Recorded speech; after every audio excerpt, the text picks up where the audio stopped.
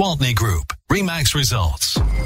Welcome to Rochester Real Estate, featuring Robin Gwaltney from Gwaltney Group-RE results and Andy Brownell. Here's Andy Brownell on Rochester's News Talk, 1340 KROC AM and 96.9 FM. Good morning. Andy Brownell with News Talk 1340 KROC AM and 96.9 FM. Of course, it's Saturday. That means we're chatting with Robin Gwaltney with Gwaltney Group-RE results. Good morning, Robin. Good morning. How are you? I'm well. Yourself? Oh, I'm tired. I'm not going to lie. I've just been busy. But okay, we're all tired. I'll make it through. I promise. I'll stay awake and I'll be very alert. Okay. Starting right now. Okay. Eyes wide open. Okay. So this get-together on Saturdays is all about real estate, the real estate marketplace here in southeastern Minnesota. And it seems, observing, it seems as if things are really stable. Things are, I don't know, just what's the term, right. Balanced? Yeah, you're right. I mean, I think we're, like I've said many, many times over, I compare it to COVID. It's like there was so much rockiness and so much tension and so much stress, and then we just kind of started rolling with it. You know, it's like we understand it. We know what to expect. We know that our friends and family are going to get, positive tests, but we also know that just means, we understand it. We're settled in. And I feel like that's where we're getting with the real estate market now too. Everybody was like, oh my gosh, these rates are going up, up, up, up, up. Next thing you know, they're going to be 7% or 8%. And no, I mean, look at gas prices have come down. Things are just kind of getting calm and steady. I was watching, what was I watching? They were talking about, it was on the Today Show, and they were talking about, this big recession and prices are so high, yet the number of dollars that they expect to be spent on Halloween Halloween costumes was like through the roof. It's hardly an indication of people not being able to make ends meet.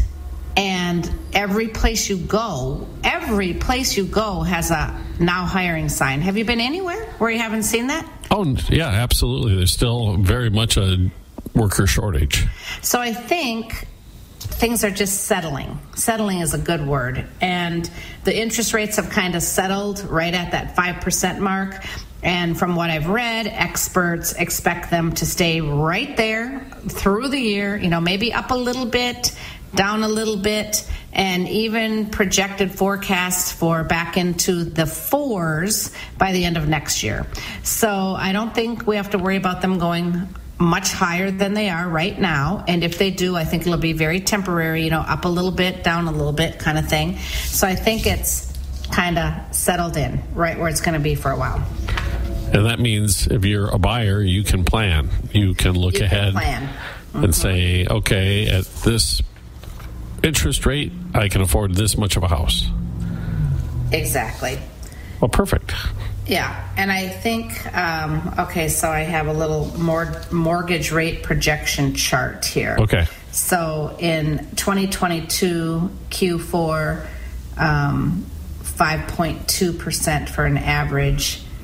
2023 Q1, 5.3% for an average.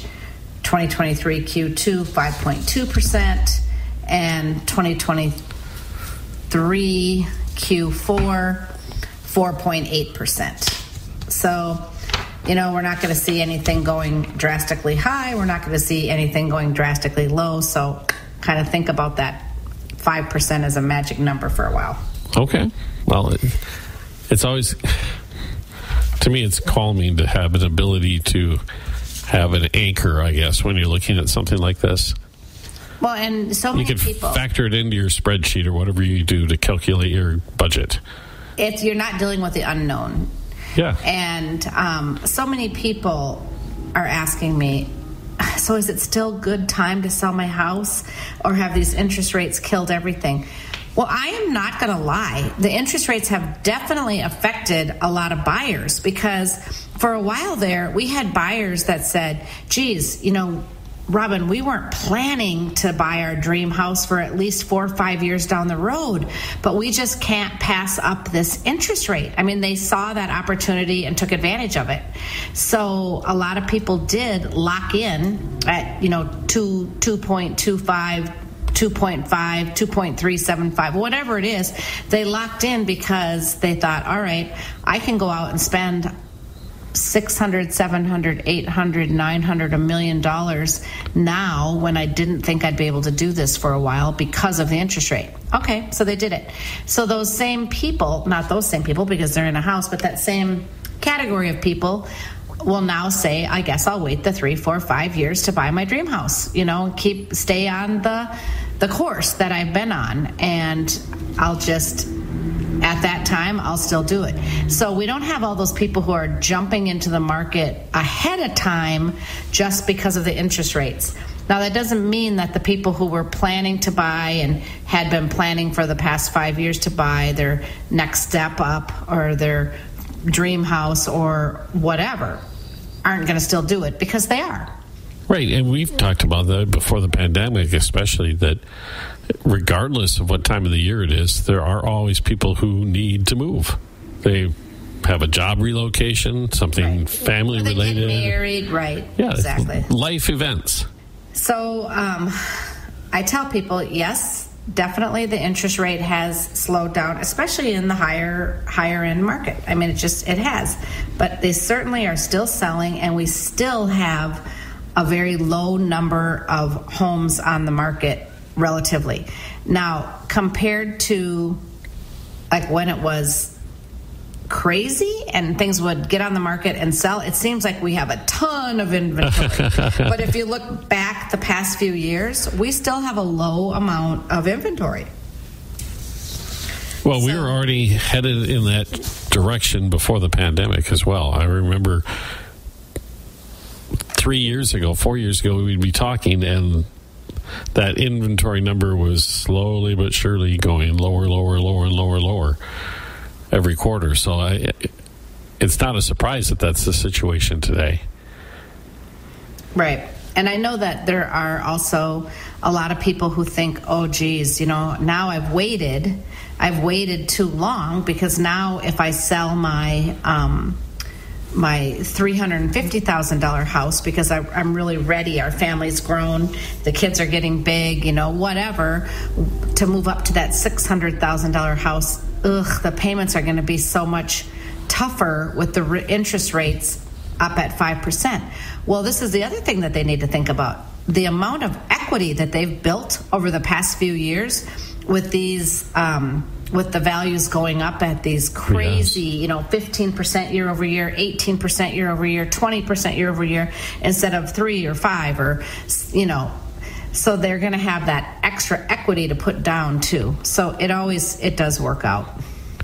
Yeah, I think you're right. That's the part that people don't think about, that if you didn't sell your home or buy a home during that period, you still did gain advantage from what happened in that home equity part of the equation. Oh, my gosh. Your net worth is quite a bit higher than it used to be.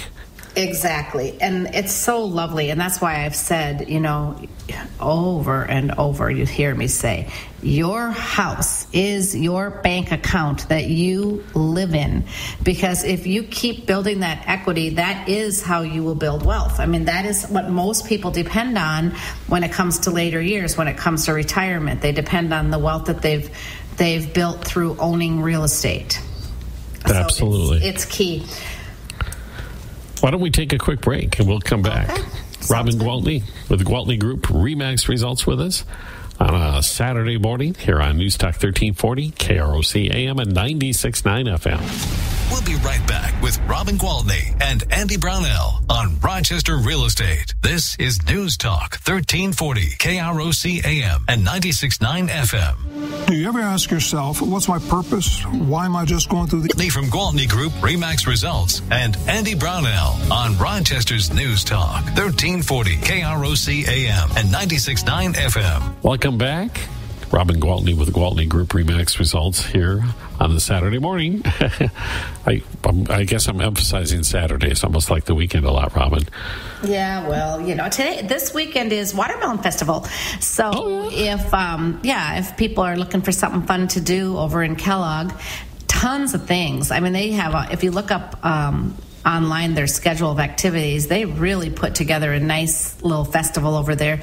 They've got a fun melon market this morning where I'm going to be headed when I'm done here, and there's going to be I'll take my umbrella, but there's going to be some shopping, lots of vendors, just a lot of fun stuff. And then tomorrow, I think 2:00 is their grand parade, which yours truly will be walking in and throwing out all kinds of fun Gwaltney Group stuff.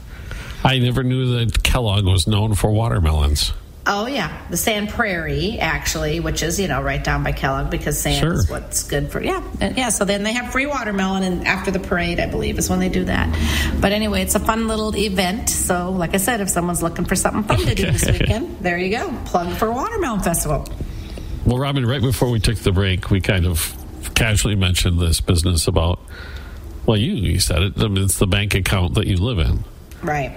And I think anybody who has any equity in their home right now is nodding their heads big time, because we've all seen over the last 2 years our homes increase in value at a rate that nobody expected. And I read so many articles, and I'm not just saying this because I'm in real estate, because I sell real estate. I also buy real estate because I believe it. And so many articles about how buying real estate, investing in real estate is such a more solid and secure investment than any other. And it does build people a lot of wealth. I found a really interesting article, and it all came to me because of you telling me that your daughter was second-guessing buying a house, and is she making a big mistake? And oh my gosh, she is absolutely making the best decision of her life. Check this out. A report from the National Association of Realtors details several homeownership trends, including significant gap in net worth between homeowners and renters. It finds that the net worth of a homeowner was about $300,000, while that of a renter was $8,000 in 2021. To put that into perspective, the average homeowner's net worth is roughly 40 times that of a renter's. This difference shows that owning a home is the key step in achieving financial success. Boom. That really, really highlights that, doesn't it? It really does. That's crazy when you think about those numbers. And is that, I guess, for comparable household incomes? Yes, that's exactly what it is. And it goes on to say that homeownership is still considered one of the most reliable ways to build wealth. When you make your monthly mortgage payments, you're building equity in your home. When you rent, you aren't investing in your financial future the same way that you are when you're paying off a mortgage. That's, pretty darn obvious. But on top of that, your home equity grows even more as your home appreciates in value over time. So it's not just those payments that you're paying off that's building equity, it's that increase in value. Yes. So it's like a double whammy, right? And building home equity can help you increase your wealth over time. A home is one of the only assets that has the potential to appreciate in value as you pay it down. So, as a renter, you will never see a return on the money that you pay out in rent every month. Bottom line, owning a home is an important part of building your own net worth. If you're ready to start on your journey, let me help you. I'd love to. So I have one client right now. I might have told you about her last week. I just can't get over it. She's a young nurse at Mayo Clinic. She is renting a one-bedroom apartment, and she is paying $1,900 a month in Rochester, Minnesota. That'll buy you a nice house, that's for sure. Well, yeah, and then she has a friend who she works with, and her friend has a one-bedroom apartment, and she's paying $1,400 a month. So between the two of those gals, they're paying $3,300 a month to rent. So the one that I'm working with is going to buy a nice place, and rent to her friend. Yeah. She's going to cut her friend's rent way down while helping pay off her mortgage, and that is what I call a smart little cookie, making a great investment. And it's something that I think a lot of these young professionals should really be thinking about. Especially if you think, right, it's a win-win situation. The person who's renting from you is paying a good chunk of your mortgage. Right. So in the end, they're going to live in a much better place than either of them lives in now. They're still going to have separate spaces and their own privacy. They work opposite shifts, which is a perfect situation for roommates. And they will each be paying approximately half of what they're paying now. Wow. To have a better place. So there you go. Well, and you mentioned the rents. Yeah. That even applied when we moved into this house back when the dinosaurs roamed the earth. But that was the decision that we made. That we sat there and almost immediately after getting married, and we were renting and looked at what we were paying in rent. And I looked around and said, "You realize we could buy a house for the same amount, maybe $100 more to cover the taxes and insurance than we're paying for this. What are we doing? Let's go." Good for you. Good for you. That was quite smart of you. You were ahead of your time there. Oh, I don't know. I think it was just that time in life where you finally wake up. Oh, you mean grow? Yeah. Okay, I get it. Yeah. No, and the thing is I think it's just a lot of it is that people just don't know. Like, for instance, this young gal, she said, I would have done this last year had I known that I could do it with 3% down. She said, I've always thought I had to have 20% down. Yeah. And she said, my parents told me that. And she said, my mom told me that if I don't have 20% down, I'm going to have to pay this huge chunk of mortgage insurance. Well, it turns out that she's going to be paying about $71 in mortgage insurance. So $71 added to her payment, that is $71 that she's kind of throwing out, but boy, that or $1,900 a month, right? And it's with a that no-brainer. And with that PMI part, the increasing equity is a key factor in that, she'll because get rid of it faster. Yeah, people always think, I'll have to hold on to that until I have 20% or pay it down by 20%, and it's not. It's, as you point out, it's a combination between the two, and right. You'll reach that 20% quicker than you think. And that's something that I always watch for my buyers.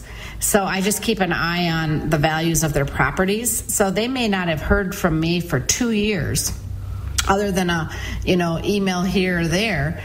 And I will call them up and say, hey, just to let you know, we can probably get your mortgage insurance dropped because your house has gone up enough, and with what you've paid down, I think you're at that mark. And they're just like, really? And they're always so happy to hear from me, and just happy that I'm watching out for them, and that I care, because I don't want them to have to pay that extra money if they don't have to.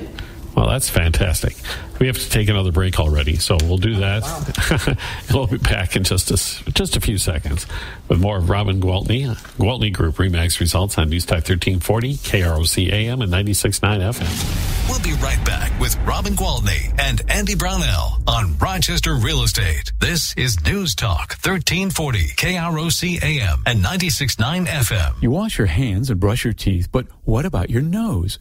Estate with Robin Gwaltney from Gwaltney Group RE/MAX Results and Andy Brownell on Rochester's News Talk 1340 KROC AM and 96.9 FM. We are back with Robin Gwaltney Group RE/MAX Results here on News Talk 1340 KROC AM and 96.9 FM. Robin, any new stats out there that we can talk about regarding the market?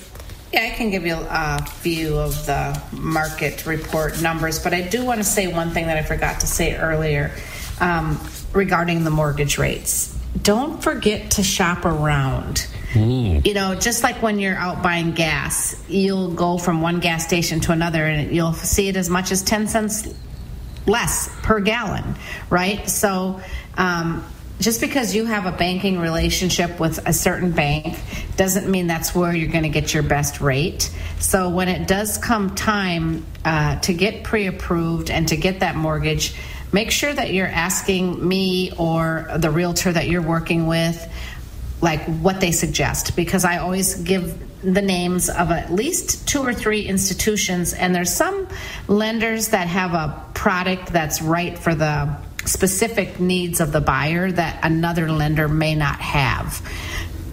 Things like rural housing, everybody doesn't do it, or doctor's loans. Everybody doesn't do those, where the physicians get 0% interest, but there are 3 or 4 institutions that do. So it's up to us to know how to guide you to do that best. So it does matter where you get your mortgage on what they're going to have as far as the amount of interest you pay and the different products that they have available to fit your needs. So I just wanted to quick say that. Perfect advice. Okay. All right. So let's just take a quick look at Rochester's real estate market. Right now, we have 211 pending homes and 245 active. We have 87 homes that have gone off the market in the past 6 months. And I'll tell you what a lot of that has to do with. A lot of people put their house on the market because they're trying to buy a house. So because we're back into that mode where people will accept offer contingent on the sale of someone's house. Well, if it gets bumped by an offer that's not contingent, those people no longer want to sell their house because they can't buy the one they wanted. Okay? So that's what a lot of that has to do with. In the past 6 months, we've had 1,155 homes sold and closed, and which is nice. You know, I mean, we're humming right along. People ask me from other markets, what's your market doing? Are you guys getting really quiet? Are you really slowing down? And I'm like, absolutely not. Our market is strong, and people are buying, and people are listing, and it's a very, very good time to be in the real estate market. Of the houses that are on the market right now, most of them are between $200,000 and $500,000. And I'm going to say, probably 75% of the houses on the market are between $200,000 and $500,000. Well, that's actually a great statistic because that's where most of your buyers are lined up. Most of our buyers are. Yep, it is. It does line up. So as far as what we have for our absorption rate and our homes on the market, which is really important for people who are wondering, should I sell my house this year? You should be listening to this, because under 100,000 we have a half a month of inventory. Up to 200,000 we have a half a month of inventory. Between 200 and 300 we have 1 month of inventory. Between 300 and 400 we have 3 weeks of inventory. Between 400 and 500 we have a month and a half of inventory. Wow. Yeah, it's like that all the way. It doesn't get past 2 months until we get to 600 to 700. We've got 2.5 months. 700 to 800. We've got 2.5 months. 800 to 900. We have almost 3 months. But between 900 and $1 million, we only have 1 month's worth. And between $1 million and $1.1 million, we only have 3 months worth. Now, if you're getting higher than that, you're definitely going to be waiting long. You know, it's going to take longer to sell. Between $1.2 million and $1.3 million, we've got 6 months worth of inventory, and between $1.3 million and $1.4 million, we don't have any inventory. But between $1.4 million and over, we've got 10 months worth of inventory. So if you're trying to sell a house that's over $1.4 million, it might take you a year. So be patient. Yeah, be patient. Doesn't mean you're not going to sell it, but again, we don't have all those buyers that were buying higher based on the low interest rates. So, and those statistics right there tell you it's still a strong seller's market. Oh my gosh, it is such a healthy real estate market. Healthy, I think healthy is the word I'm going to kind of cling to, because I feel like we just are in a really healthy real estate market. I mean, when things are going on the market, you're telling me in most price ranges within a month you've got a seller or a buyer. And other aspects that make it healthy, in my opinion, my personal opinion, is people can negotiate a little bit. They can get a home inspection and not lose out on the offer because 3 other people are willing to buy it without one. It's just so much more stable and just healthy. So people are still getting great houses for great prices, and sellers are still getting great prices for their homes. So it's a win-win, and we just keep moving right along. So before we run out of time, do you have any new listings you want to? I have a couple. I think I have them here. I hope I do, because I don't have them memorized. But I have a couple I wanted to talk about. Jeez, I feel a little unorganized here, Andy. Okay. Sorry. It's Saturday, right? I told you I was tired. I wasn't lying. Doggone it. You've got a lot of papers, I can tell. You can hear me, can't you? Well, I always like to try to print things out so I can reference back to the articles that I'm talking about. Okay, I found them. Okie dokie. So I've got 1254 Sundance Court Northeast in Byron. And this one is a 3-bed, 2-bath with a 2-car garage built in 2004. It has 1,592 square feet and it is $249,900. Wow, nice. Mm-hmm. And then I have, and people really do love Byron, and they love that Byron school district, so Byron is usually a really hot seller. Okay, maybe I only had one. I thought I had 2. No, I guess that's the only new one I have. New one, okay. Yep. Well, you can find all of the other ones at the website. Yes. Go to our website at gwaltneygroup.com, and that's GWALTNEYGROUP.com. And again, you can always call my cell phone at 507-259-4926, and there is an eager member of the Gwaltney Group just waiting to help you. All right, Robin, thank you again so much for sharing your expertise with us. All right, you have a wonderful weekend. You as well. It's Robin Gwaltney with Gwaltney Group RE/MAX Results on News Talk 1340, KROC AM and 96.9 FM.